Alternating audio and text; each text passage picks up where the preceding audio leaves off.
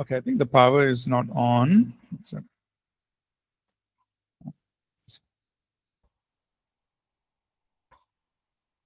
Okay.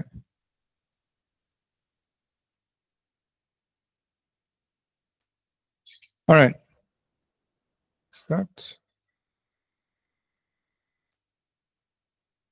Okay, we'll do it in the break time. No issues, right? Okay, let's pray and we'll start. Okay. Father, we thank you for this day. Thank you for a new day in our lives. And Father, we ask that as we spend time in your word, spend time learning, we welcome the ministry of the Holy Spirit to speak to our hearts, to enlighten our minds, to open our eyes and ears and our hearts. May we understand, may we receive, and may we be equipped to live for you and to glorify your name. We thank you, Father, in Jesus' name. Amen. Amen. All right.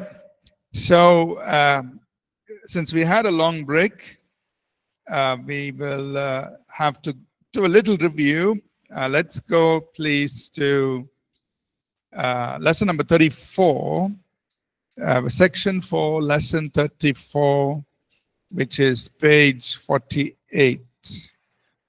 And we will start from there.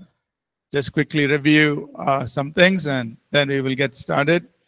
So, in this course, we are talking about our identity in Christ, right? Who we are in Christ, about the life that we have in Jesus.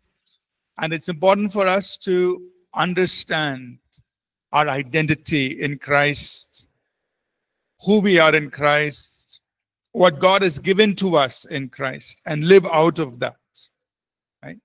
And that is the way we are supposed to live, out of our life in Christ. So Jesus is the vine. We are branches on the vine. His life is flowing in us, and we live out of that, right? And that's what is going to enable us to live like Jesus, right? It's going to enable us to walk as he walked, to live as he lived, and to reveal Jesus to this world, right? We can't do it in our own strength, but we can do it with the life that we have in Christ, right? So we're learning about that. For some of us, it may be new, but we need to open our hearts and minds and receive this and begin to live out of these truths. So, section 4, lesson number 34. In this lesson, we started talking about the fact that we are sanctified in Christ. That means in Christ, God has already sanctified us. That means he set us apart. To sanctify means to be set apart for God. God has already sanctified you. He sanctified me. He's set us apart for himself. He's made us holy unto him. Right? So let's all say this together. I am sanctified in Christ. God has made me holy for himself in Christ. Right? So as far as God is concerned, he's already done this for you. He said, I made you holy, I set you apart. But now in our life on earth, the way living here, we face all kinds of challenges, all kinds of temptations, all kinds of sin around us. And so what do we have to do? We have to say, I am sanctified, I'm holy. And I live out of that as a holy person. Because God has already made me holy in Christ. He's already made us holy in Christ. So we live out of that. And then our life on earth also becomes holy. Right? Our life on earth becomes holy because he has made us holy in Christ. Are you understanding? Many times we are taught the opposite. We are taught that you have to be holy, then you will become holy.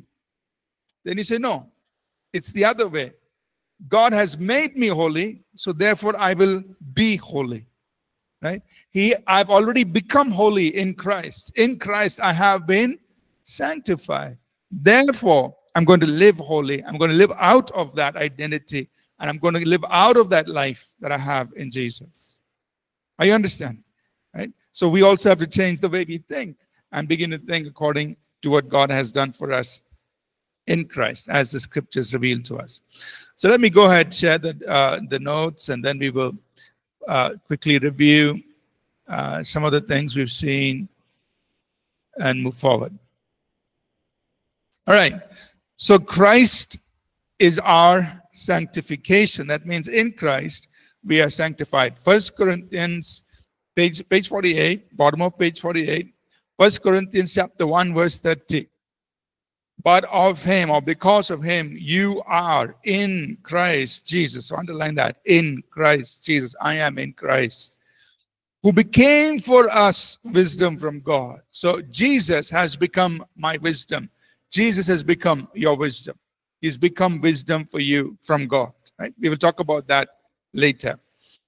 And righteousness. So Jesus is your righteousness. Right? And the sanctification. That's what we are focusing on. Right? So each one of these words we can study. Christ is our wisdom. Christ is our righteousness. Christ is our sanctification. Christ is our redemption. So let's say this together. Christ is my wisdom. Christ is my righteousness. Christ is my sanctification. And Jesus is my redemption. Amen? So that means in him I have this. In him I have wisdom. In him you and I have righteousness. In him you and I have sanctification. In him you and I have redemption. We are focusing on sanctification. That means in Christ you are sanctified. You have been made holy in Jesus. God has made you holy. Right? Ephesians 1:4. Just as he chose us in him. Again, you underline in him. This is about being in Christ. He chose us in him. Before the foundation of the world. That means this was God's plan even before he created anything. What was his plan? That we should be holy and without blame before him in love. We should be holy and without blame before him. So you are holy before God. No. God has made you holy in his own eyes in Jesus Christ. So from that, we live holy. So, lesson 35, we emphasize this, that we are currently, right now, we are sanctified in Christ. When Paul is writing to the Corinthian church, you see, the Corinthian church was not a perfect church. They had lots of problems. They were fighting amongst themselves. Who is greater than the other? All kinds of problems. And Paul knew about it. But when he's writing his letter, opening, salutation, greeting, how does he call them? He does not say, oh, you terrible sinners at Corinth. You're giving me a lot of headache. No, he doesn't say it like that.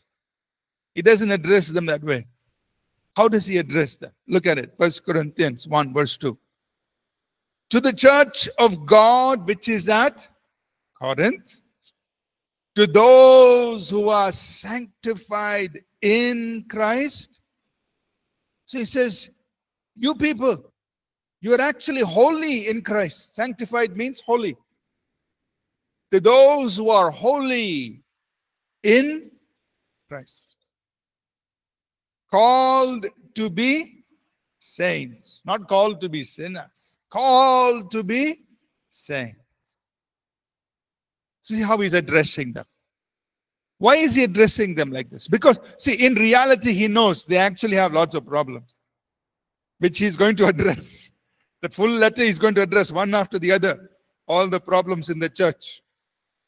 He knows they all have problems. But when he is looking at them, he's looking at them as they are in Christ. He's not looking at them just by their normal behavior. Their normal behavior had lots of problems they had to correct. But he's looking at them as how they are in Christ. So in Christ, he's saying to the church of God, which is at Corinth, you are sanctified in Christ. You are called to be saints. Means you're holy in Christ. You're called to be his holy people. With all who in every place call on the name of our Lord Jesus Christ, both as and now. That means this is true for everyone else in every place, including Bangalore, including Chennai and wherever. We all call upon the name of, this is true. So for all believers, this is true. That we are sanctified in Christ. And we are called to be saved.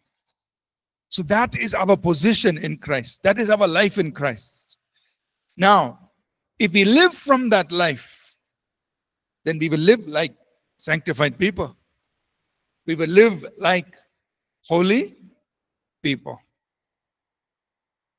But if we don't live from that identity, then we will continue to be just doing, we will think we are sinful people, just keep doing all the wrong things. We live according to our old life. But we are supposed to live according to the life that we have in Christ. Right? So that's what this we are learning as we go through these scriptures. In that same epistle, he again states the same thing in 1 Corinthians 6, verses 9 through 11. He says, do you not know that the unrighteous will not inherit the kingdom of God? Do not be deceived, nor fornicators, nor idolaters, nor adulterers, nor homosexuals, nor sodomites, nor thieves, nor covetous, nor drunkards, nor revilers, nor extortioners will inherit the kingdom of God. That means these kinds of people will not go into God's kingdom. Verse 11, he says, such were some of you. That means, look, some of us came from these kinds of backgrounds. We did all these bad things. But, verse 11, you were washed, you were sanctified, but you were justified in the name of our Lord Jesus and by the Spirit of our God. So that was your past life. You were like that. But now in Jesus, you are washed. All that dirt, that filth is gone. And you are sanctified. That means you are made holy. God has set you apart for himself. You're sanctified. And you're justified. Justified means to be made righteous. That means there is no sin on you. So this is what God has done for us in Christ. Right? So you embrace it. Let's say this together. I have been washed. I have been sanctified. I have been justified in Jesus Christ. Right? So, if you're washed, don't think of yourself as a dirty person. Suppose, imagine, we didn't have bath for 5 days. You'll feel so bad about yourself. First of all, you won't feel comfortable. Then you don't want to sit next to anybody because you're smelling bad. So our whole behavior, everything is affected because we know we haven't washed. But if you have a nice bath, clean, smelling nice, then you're very comfortable. You're comfortable with yourself, and you're also comfortable when you meet everybody. Because you know you're not smelling bad, you're smelling nice. Good, comfort. Now, just think about that spiritually. Spiritually, you and I have been washed. All the dirt of sin and whatever, it's all gone. Washed, gone. Been washed by the blood of Jesus. Washed. So now you behave like somebody who's washed. No, don't behave like, God, I'm still dirty. All right? I just washed you with the blood of Jesus. Why are you saying you are dirty?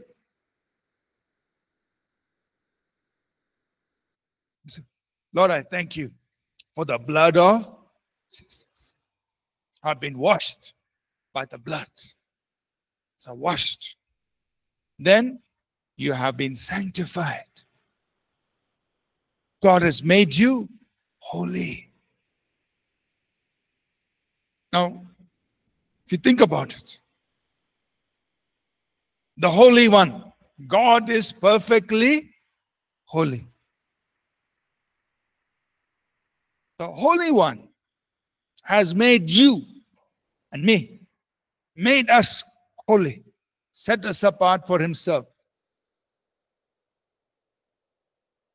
He didn't make us 50% holy. I'll make you 50% holy, 50% you keep some sin. No, he didn't do that. He made you holy. Who? The Holy One. Made you holy for himself in Jesus Christ. Now that's who you are. That's who I am. I have to embrace that. Lord, thank you that you have sanctified me. You set me apart. And when we start thinking like that, then when we live on earth, temptation will come. The devil will come knocking on the door. Hello, I have some temptation for you. Something you want to do. Take. I am sanctified. Wrong address. Devil, not this address. Go somewhere. This address, there's a person here who is sanctified.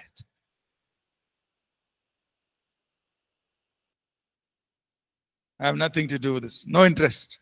Please go. Because I am sanctified. The Holy God has made you, has made me holy for himself. So that's how we have to think. If we don't think like that, and we think 50-50, then 50% of us will say, devil, come. What? You have any other better temptation? Give me 2. I'll take combo. No. Don't think of yourself 50-50. You are 100% sanctified. The Holy God has made you holy for himself. That's how you have to think. I am sanctified unto God. He has made me holy in Jesus Christ. I have nothing to do with all those old way of life. Okay? So, embracing this truth is going to help us live holy. Lesson number 36 is a repeat. We are saints in Christ. You are a saint. You are a holy person. The word saint, a holy one. You are a holy person in Christ. Lesson 36, page 50. Right? And we see that when Paul was writing to believers in different churches, like we see at Corinth, to the believers in Rome, believers in Ephesus, believers in Philippi, believers in Colossae, to all of them, he calls them as saints. Saints means holy ones, sanctified ones. Now, we know nobody's perfect. We know that as people, I'm sure, in all of these churches, there will be some problem, something going on. We know that. But why is Paul still calling all of them as saints? Why is he still addressing them as holy ones? Because that is who they are in Christ. That is who they are. But you will see that in all of these epistles, he is still teaching them how to live holy. He's still teaching them. You have to do like this, don't do like this, be like this. He's still teaching them. But the way he looks at them, the way he addresses them is, you are holy ones. Now you have to learn how to live holy. to teach you. I have to correct you. I have to tell you what's right and wrong. We have to do that. But in Christ, you are a holy person. And therefore, you have the capacity to live like a holy person. You have the capacity to live a holy life because you are a holy person in Christ. Now, lesson 37. Believers are a holy temple in the Lord. Believers are a holy temple. And you find this in many of Paul's writings. Ephesians chapter 2, verses 21 and 22, page 51. Ephesians 2, 21, 22. In whom, that is in Christ, the whole building being fitted together grows into a holy temple in the Lord. So we, in Christ, in the Lord, we are a holy temple. Holy temple. Verse 22, in whom you also are being built together for a dwelling place of God in the Spirit. So in these two verses, 3 times he's saying, in whom, in the Lord. Verse 22, in whom. So he's talking about being in Christ. Our life in Christ. And as believers, as all of us are in Christ, we are a holy temple. And what is this holy temple? It's the dwelling place of God. It's a temple.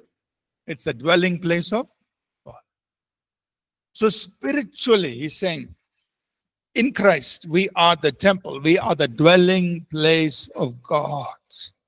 So when you think about yourself, think about yourself like that. I am the dwelling place of God. I'm a temple of God. You're a temple of God. All right, so let's say this together. In Christ, I am a temple of God. I'm the dwelling place of God. Right, so when you think about yourself, think like that. I'm a temple of God. I'm a dwelling place of God. So then, in the temple, you want to keep it clean because it is God's dwelling place. So you think, do I want this in here? No, no, no. This is God's house. It's God's dwelling place. I don't want this here. I don't want this evil here. I don't want this sin here. I don't want this evil thing here. So that's the process of sanctification. We also know 1 Corinthians 16 and 17. This is page 52.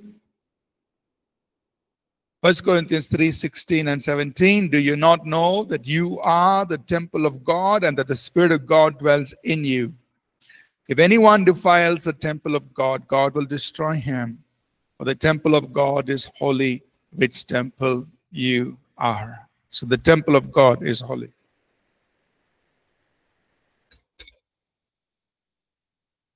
So I'd like us to memorize 1 Corinthians 3, 16 and 17. Okay? So please make a note of that. Try and memorize that also. Add it to the list. 1 Corinthians 3, 16 and 17. Do you not know that you are the temple of God and the Spirit of God dwells in you? If anyone defiles the temple of God, God will destroy him. The temple of God is holy, which temple you are. So please memorize those two scriptures. Lesson 38. So here's the interesting part. Somebody will say, if you say we are all sanctified already, why is it we still sin? Why is it we are still, not behaving properly, this, that? Why is it? So it doesn't match. If you say we are already sanctified in Christ, we're already holy, then look at our lives. Why is it like this? So that's why we need to understand the two sides, the duality of this. That means in Christ, the work is complete. And in our daily life, we are learning how to live from that completed work. So there is a process involved in daily life. We are not yet perfect. The work that Jesus did on the cross is perfect. And in Christ, he has made us perfect.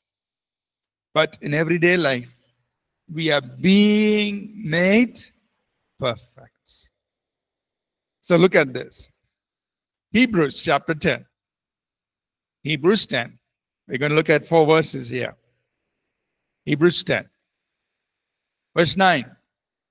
Then he said, behold, I have come to do your will, O God. He takes away the first that he may establish the second. That means he took away the first, the old covenant. He brought in the new. Verse 10.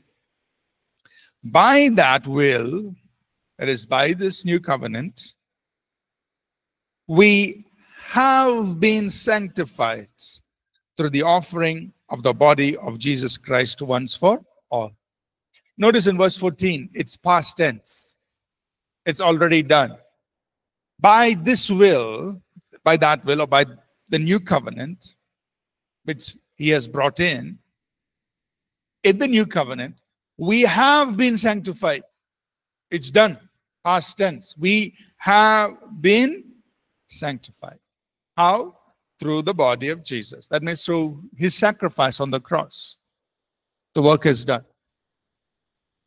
But then look at verse 14. For by one offering he has perfected forever those who are being sanctified. So now he's saying we are being sanctified. Verse 10, we have been sanctified. Work is done. Verse 14, we are being sanctified. Work is happening. So you underline the two.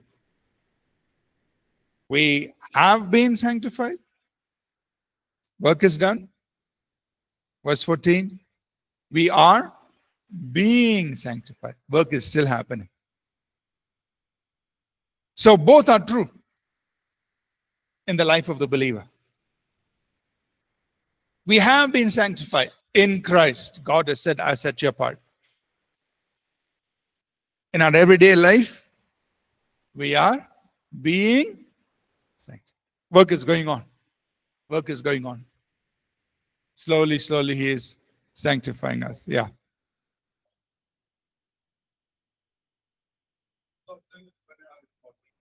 But if someone is like having normal life, not in ministry, not have this much knowledge, he is in secular world.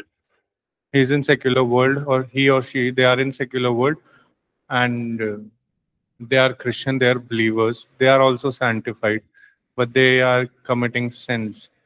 Sins like normal, going out at night, having parties, things like that.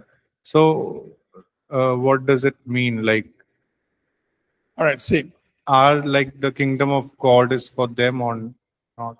Okay. So the question, which is more important? The work that Jesus did is the most important, because without that, this won't happen. Right? That means the fact that we have been sanctified in Christ, that's our anchor. Right? For all believers, whether you are, you're in ministry, or whether you're engaging in, like you're saying, in the world, in secular world, whatever. For all believers, it's the same thing. It's the work that Jesus did for us on the cross. The fact that we have been sanctified, that's most important. Without that, the other thing won't happen. Right? Now, for all believers, we need to come to understand this truth. Only then we can actually start living the sanctified life. That means live out being sanctified. Right? So that's why we need to preach and teach the truth. We need to give God's word to believers. Help them understand this is what God has done for you in Christ. And then slowly the transformation will happen. As they are renewed in their mind, then we, all of us, whether we are here in Bible College, we're outside, we're all the same. As we are renewed in our mind, then we will be transformed in our behavior, in the way we live. Right? So, let's say there's a person who becomes a believer. He receives Jesus. Now, at that moment, when he truly believes in Jesus and he receives Jesus, he is sanctified. That work is true for him. But in his day-to-day life, he may still, be doing certain wrong things. So how do we help him? Just like what Paul was doing to the churches that he planted. He was teaching them the word of God. He was teaching them the truths. And then as they embrace the truth, what will happen? Their life will be changed. They will come out. Now, if you don't give them the words, if you don't give them the truth, and we just say, don't do this, don't do that, don't do this, don't do that, they don't have the strength, they don't have the empowering to overcome those things. So, that will not help them. Just putting rules and regulations will not help them. They need to know the truth of God's word. It's because of the word of God, and then they will overcome. Then their life will be changed. So what Jesus has done for us, that's the most important thing. Then we must come to understand that, then our life will be changed.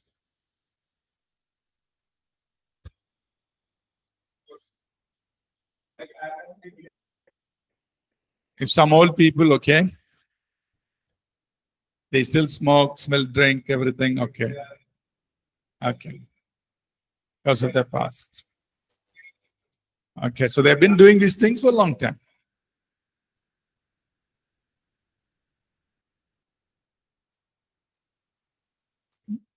Okay, so the question is, if a believer smokes, will he go to heaven? One, he'll go to heaven very soon. Because instead of living long, he'll die early. So he'll have a very fast ticket to heaven.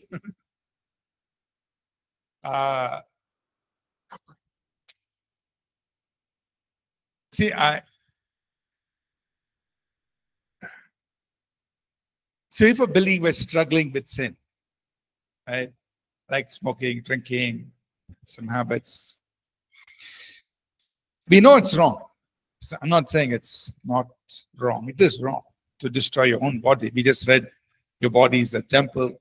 So you're drinking, you're smoking, or doing other things that are destroying the body. Yeah, so you'll go to heaven very soon. But the question is, will he go to heaven, or will smoking, drinking keep him out of heaven? Right? I don't want us to put one answer for every person, because we don't know where that person is spiritually. Maybe that person is seeking God and saying, God, help me come out of this. And he's in the process, but he hasn't overcome yet. Or maybe there's another person who doesn't care.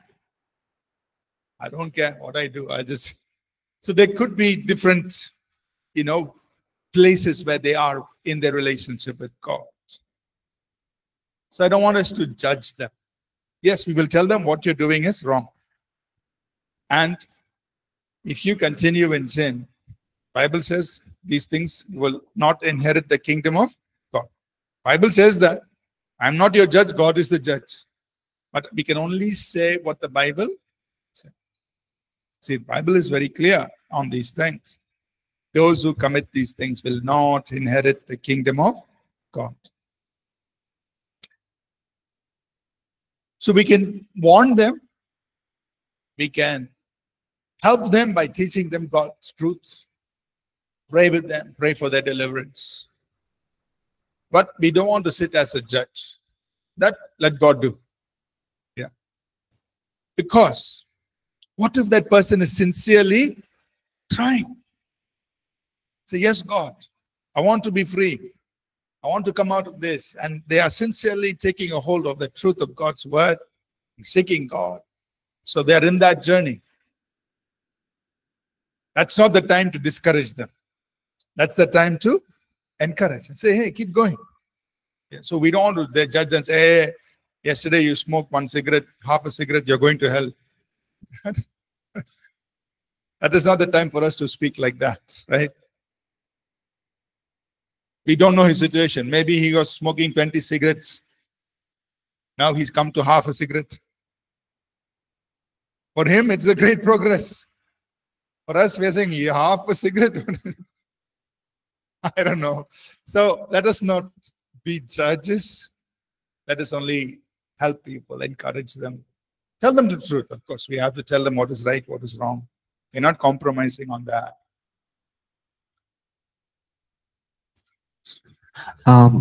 Once a believer sanctified Yes. and baptized by the Holy Spirit, is it possible for the evil spirit to attack him or touch him or dwells in him? Right. So the answer is yes. So can a believer, right? Okay, he's born again, he's living a good life, he's baptized in the Holy Spirit, anointed by God, etc., ministering. Can the enemy attack him? Yeah. Right? But the Bible tells us to guard ourselves. The Bible has given us what we need to protect ourselves. Right? So, for example, Ephesians chapter 6, Paul says, verse 10 to 18, he says, be strong in the Lord and the power of his might.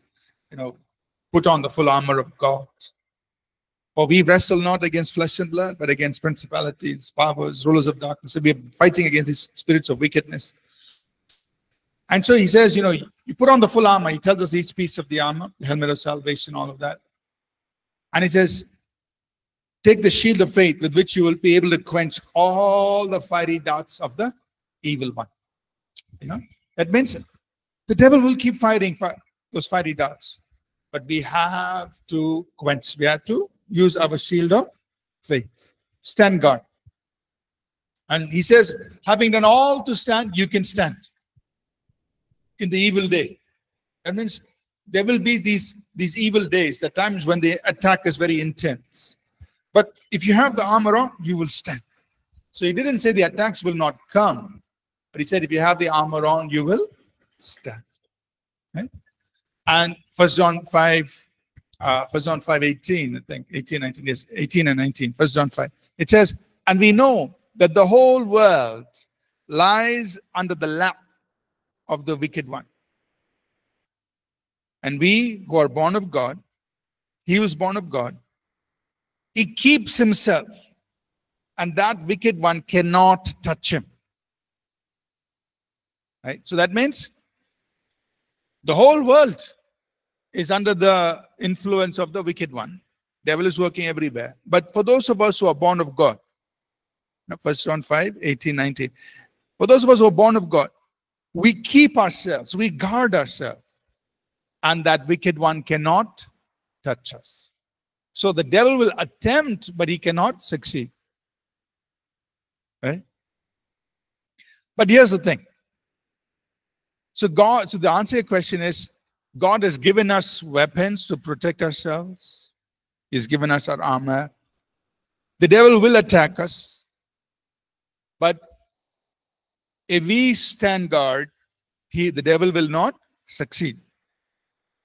But if the believer is not careful, then we can open the door to the enemy.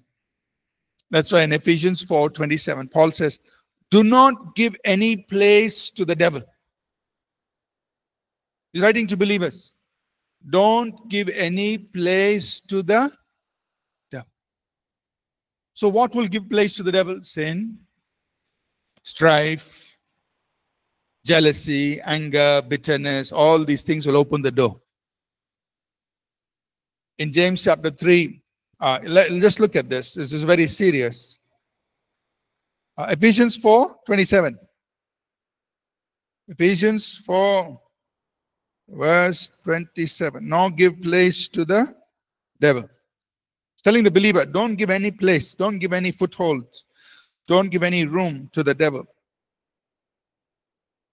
So James chapter 3, I just want us to show this. See this here. You see, when we get into strife and jealousy, we actually open the door to the devil. Hebrews, James. James chapter 3. Okay. Look at verse 16. James 3:16. Are we all there? Okay, look at that. What James says. For where envy and self-seeking exist, confusion and every evil thing are there. So, where there is envy, that is jealousy, and self-seeking, that means selfish ambition, selfish desire, selfish promotion. Where there is jealousy, where there is self, what happens? It is like you're opening doors, windows, everything. You're saying, devil, please come. That's what he's saying. Because where there is envy and self-seeking, there is confusion and every evil thing. Every evil thing comes in. So imagine a believer. He's good. He loves Jesus. Full of the Holy Spirit, anointed, praying in tongues, doing ministry, everything. But he has jealousy in his heart. And selfish, self-seeking. I want to promote myself. I want to become bada person, famous. Self. Where there is jealousy, where there is self-seeking, what happens? Confusion and every evil thing come. So what will happen? You will see in their ministry, in their life, full confusion. All kinds of things. What is the problem? So God, He's anointed man. This. What is the problem? Why? You don't know his heart. Inside there is jealousy. Inside there is self-seeking. And the Bible says where there is jealousy and where there is self-seeking, confusion comes. And every evil thing comes. So, that's why I answered your question as yes, the devil can come. Because these kinds of things, jealousy, self-seeking, will open the door to the devil. He comes in. That is why we have to keep these things out of our life. So even in churches, the church will be wonderful, blessed by God, anointed, wonderful, nice ministry is happening. But suddenly, maybe between two people, there is jealousy. That's all it takes, only two people. Jealousy happening. One person jealous of the other person jealous of this person. That's all. Door is open. Confusion comes. Every evil thing starts coming. Say, God, such a beautiful church, wonderful ministry, a great anointing, but why is this happening? Jealousy. Or self-seeking, selfish interest opens the door. Right? So, in addition to being anointed and called by God, we have to guard against all these things. Okay? Yeah. All right. Any other question?